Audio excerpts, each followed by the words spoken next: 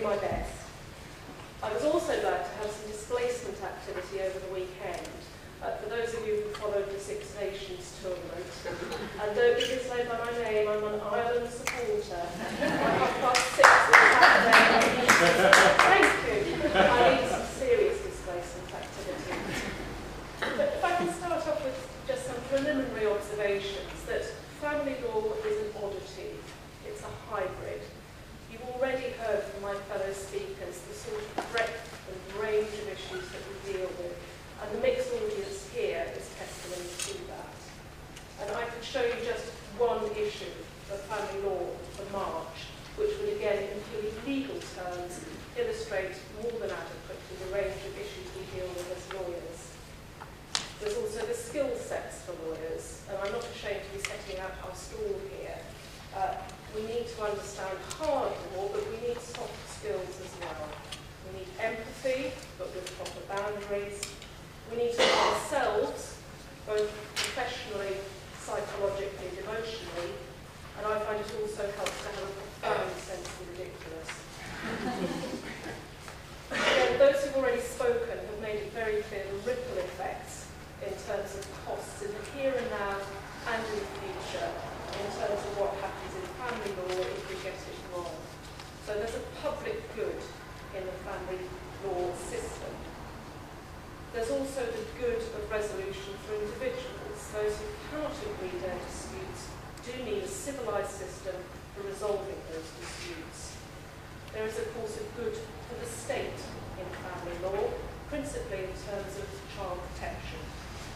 The family justice system provides a system for making decisions, hard decisions, painful decisions, particularly about the future of children, those individuals who cannot or will not make those decisions.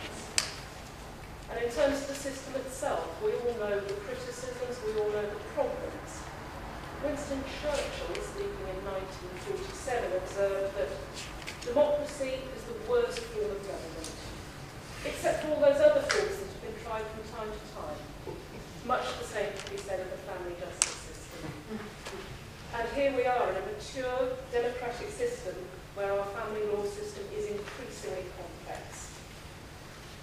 I would like to just make a note of the comments that Lord Justice Wall made in a speech in March 2008. He spoke of the special skills which need to be demonstrated by social workers, advocates, experts and judges required to operate care proceedings in the family justice system. And again, much the same can be said of the system generally. So, with this edifice of complexity and difficulty, who should pay? Well, those who can afford to pay do, often all too enthusiastically. In a recent case decided by Mr. Justice Mundy, KSO, NJO and others, this was a divorce case in which there was a financial dispute. It was complicated by the involvement of in-laws, but suffice to say that there was a matrimonial pot of £770,990, so not short of £750,000. The costs amounted to, now hold breath, £553,460. And Mr. Justice Mundy took the time and the trouble to work out that that was 71.78% of the pot. He went on to quote Bleak House at the end of his It's in an appendix, which I won't read out in full, but suffice to say, and I quote, "Mr. Kenge," said Alan, appearing enlightened all in a moment. "Excuse me, our time presses. Do I understand that the whole estate is found to have been absorbed in costs?" "I believe so," returned Mr. Kenge. "Mr. Bowles, what do you say?" "I believe so," said Mr. Bowles. "And thus the suit lapses and melts away?" "Probably." A salutary point. Let me compare that with legal aid. A legal help divorce leads to fees, solicitors' costs, start to finish, £159. Care fixed fees for representing one child in the south of England, £2,761, start to finish. If you're representing one parent, £3,589. the Law Society, as I understand their view, these figures were calculated on what one might call dodgy data. It is, of course, right and proper to control costs, whether a case is legally aided or not. But what will be the effects in a climate of cost reduction and constant change, almost malice to change, on the existence and availability of skilled specialist family lawyers? Of course, some would say that we might be better off without lawyers. We all know the joke, what do you call 10 lawyers at the bottom of an ocean? A start. I also bear in mind, having grown up in the military, the approach of courts martial, where, suffice it to say, there was a robust approach to the legal process, and where opening amounted to not so much as, may it please your lordship, as, and excuse my language, I quote directly, march the guilty bastard in.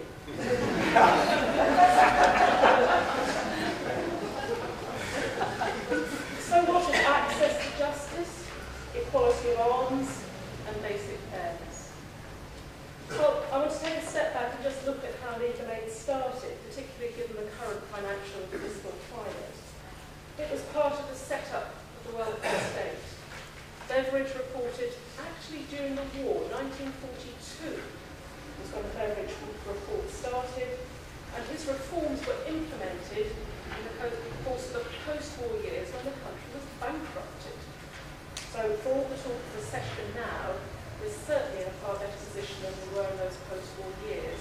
Yet those post-war years, with the introduction of the NHS, education free for all up to the age of 15 at that stage, and of course legal aid, which started out as providing help for divorcing ex-services families, those marriages that were made in haste in the war and certainly repainted at leisure.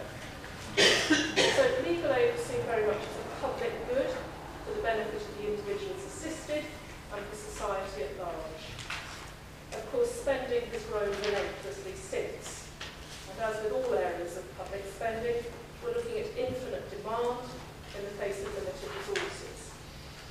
But then so does the legislation increase in pace, and we're all aware of the extent to which, for instance, criminal law is extended with no obvious consideration of the impact on the legal aid budget.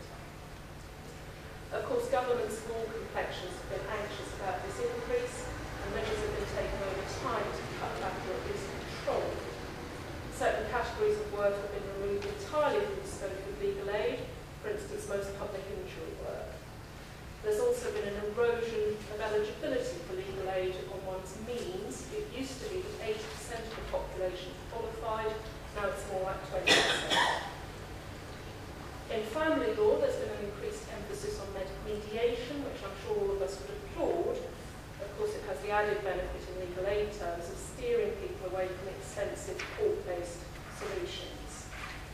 That said, the courts themselves have set up conciliation schemes, again, to try and short-circuit the expensive court process. We've also had more recently the removal of eligibility for payment of residential assessments and indeed viability assessments by legal aid. The whole of that cost falls to local authorities, and I dare say that's a source of anxiety for Roger in terms of cost of assessments. Well, there we go. And there is, of course, as Nick referred to, a shameful increase in court fees for local authorities. And again, looking at funding in the round, where on earth the local authority is expected to get the money from when the supposed additional budget is not ring-fenced. Of course, we face even further seismic shift